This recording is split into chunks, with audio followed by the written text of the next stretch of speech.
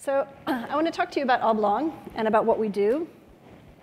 First, kind of share with you our big, hairy, audacious goal. So our big, hairy, audacious goal is to change the way we all use computers. And we believe that this transformation will happen around the user interface. And that space is key to that transformation. That once you have all the pixels in the room with you, you have the ability to interact with those pixels, and those pixels are interoperable and addressable. As Brady mentioned, that vision was really writ large in a movie, Minority Report, which probably most of you in here have seen if you're into interfaces and computer design. John Interkoffler, our chief scientist, was the science advisor for that movie. And after that movie came out, a group of us got together and decided, let's build a company with the goal of really commercializing that vision of next generation human-computer interface. So we started a company around 5 years ago based in Los Angeles. We were really heads down our first few years of business, developing our core platform, which we call G-Speak. We were doing some large projects, sort of bespoke hardware, software solutions for companies like the Boeing Company and Saudi Aramco. Today, we focus on building products around our G-Speak platform. The first product we had a soft launch of last December. It's called Mezzanine. You'll be hearing more about that later. And we also continue to work with our customers developing products around our G-Speak platform. So if you all were lucky enough to be here, the early birds who were here at 9 a.m. to hear Jer Thorpe talk, you were sort of navigating the celestial heavens with Jer, and it was really beautiful. So I'm going to take you now underground, and we're going to roll this video. What we're going to be looking at here is a simulation of oil fields in the Middle East. And my colleague there is able to gesturally interact with this massive data set. And he's also able to use different ways of interacting with the data. So here he's editing an oil well, the position of an oil well gesturally. And here he's editing, if you can pause that just for a second, he's editing that well on a table. Now that's not a touch table, that's just a normal screen, but the intersection of where his hand is in space and that digital object is what's causing those objects to move. You can finish now. So our customers are, a lot of our customers have the requirement to kind of get into kind of the next generation visualization environments, but they also have legacy applications that they can't abandon, that they need to integrate into sort of next generation visualization environments. So this next video that I'm going to show you, really showcases the kind of plumbing level of the G-Speak platform. You can pause there just for a second. The plumbing level of the G-Speak platform that enables us to take legacy applications and plug those applications into this next generation visualization environment. Our customers call this the single pane of glass. So this is just a demo application. That's John. It's 24 hours of FAA flight data. He's pulling in different elements, legacy application, that's a terminal application, a Java application, a Web 2.0 application. And all of those applications are connected into this visualization environment. And there's a bidirectional flow of data. So what he's doing in this sort of single pane of glass is being updated in those legacy applications. Now, if we sort of take all of these ideas together and we add yet another element, which is the ability to create easily configurable data lenses that you can superimpose over a geospatial platform, you get a very powerful tool for looking at data sets in new ways. Let's roll this video. So here what we're seeing here, pause. What we're seeing here is we've integrated legacy applications here, and we've brought down a weather data lens. So we're looking here, I believe this is rainfall. Now we can very easily, with a mobile device, either a phone or an iPad, configure that lens to show something else. So let's say we're not interested in rainfall, but we're interested in heat or interested in wind speed. We can very easily configure that. And if we can roll video. So you can see that that's live weather data, and now we're using the iPad to sort of change the content of that data lens. You can pause here. Here what we're doing is, this is a map of downtown Los Angeles, and here we're showing kind of clearly the superimposing these data lenses to get different kinds of insights from what we're looking at. We're also, if you can just pause there for a second, that's my colleague interacting with this space with what we call a spatial wand. So it's a wand that sort of understands where it is in space. There's tracking of the space. There's little bezels around the monitors in front of him that's tracking where he is in space. So it's a very intuitive way of navigating through large data sets.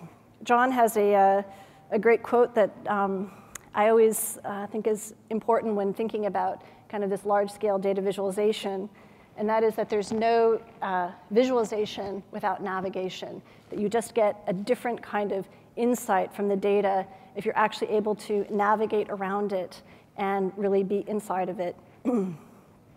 So what we're looking at here, we're superimposing two different data lenses. One is the height of buildings in downtown Los Angeles, and the other is available rental square footage in downtown Los Angeles. It's very important to us because we're actually looking for a new office space in downtown Los Angeles. So it's a tool we're actually using ourselves. All right.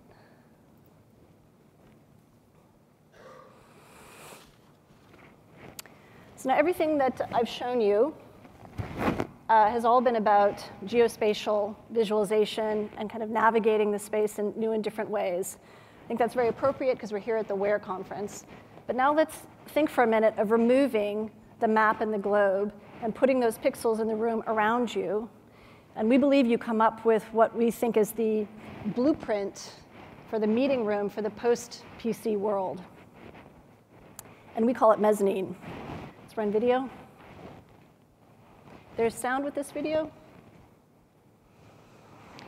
So what we're seeing here is a conference room, and in that conference room, people are able to bring sort of whatever tool they have with them, whether they have their iPad or their mobile phone, and the whole room is spatially active. So there's a spatial wand, you're connecting in laptops, you're driving that laptop either from the laptop itself. Here we have a whiteboard. Can you pause here for a second? So here we have a whiteboard, and this is not a smart board, it's just a standard whiteboard. But because that whiteboard exists in this room that is completely spatially active, we can take the spatial wand and point to it, click the button on the spatial wand, and that takes a photograph of that, that whiteboard. If you can roll the video.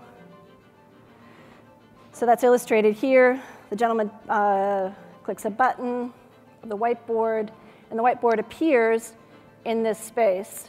If we can pause for yet another minute. So in the mezzanine room, you have a triptych in front of you. That's sort of your main work space. You have three different work areas. You have kind of your assets on the top. You have a center layer, which you can sort of bring all the way out to create kind of a presentation mode. And then you have live video streams coming in. You have different modes for the wand. You've seen it as a sort of a pointing device. Here we're also we're in sort of snapshot mode here. So the woman in the video is snapshotting a piece of the image that came from the whiteboard. Let's roll video. And now that image, let's pause. That image, she pulls from the triptych over to what we call a digital corkboard. And so what she's doing there is she's changing the physical XYZ location of one image from one location to another location in the room, completely spatial. You can also control the space with different devices. Here we see the iPad, I roll video, controlling the space. There's a lot more information on Mezzanine on our website if this is interesting to you. Here we're controlling the laptop through the spatial wand. So I'd encourage you, if that was interesting to you, to head to the Oblong website. So now, I started my talk by saying, by talking about the fact that at Oblong, our big, hairy, audacious goal is to change the way we all use computers. And what I've shown you today is all cool stuff. It's all aimed at the enterprise market. So you're sitting here thinking, OK, well, when do I get some of this spatial goodness in my life? And so I'm here to show you how we're going to do that. We're going to focus on two things that you rarely leave home without: your hands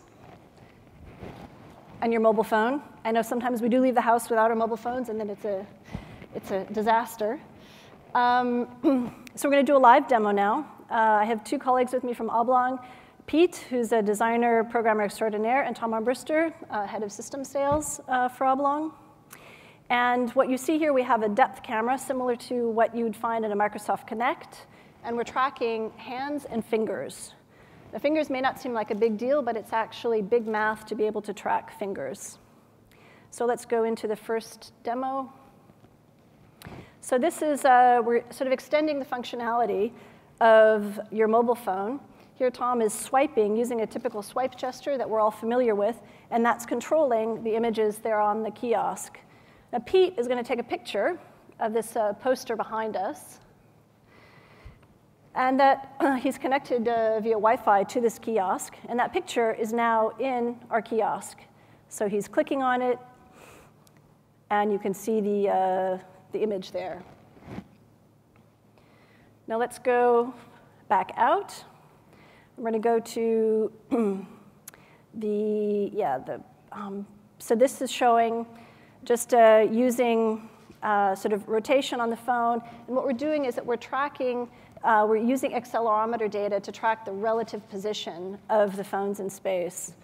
Again, these are just little demos to kind of give you a flavor of the kinds of things you can do when you have the G-Speak platform and devices. Let's move now to our beautiful snakes. So this is, here we have two beautiful snakes that are snaking along on the screen. And so they're able to use their phone as kind of a smart pointing device. But I think what's important to realize is that the system understands where those phones are in space and what the intentionality is of the movement. So if Pete, for example, takes his snake, and if he moves it off screen, that snake is literally changing physical XYZ location. We can't see it because there's no display surface here that's tracked in our system. But if, for example, that large projection screen were tracked in our system, he could throw that snake over to that projection screen. So it's all about sort of these pixels in space. So I'm just about out of time. So I can't end a talk like this without saying that we're hiring. So if you're interested in working for Oblong, please visit our website. If you're interested in getting in touch with me, there's my email address. I'd also like to say that please come and see us. We're going to have this demo set up in the exhibitor area. We'll be having office hours over there, so if you want to come and play with this, I'd highly encourage you to come and check this out. I'd also like to say a big thank you to the Oblong folks who've helped put this together. Pete Hawks, who's been a terrific help, Kyle, Miguel, Zai, Tobias, and David all contributed to making this live demo happen.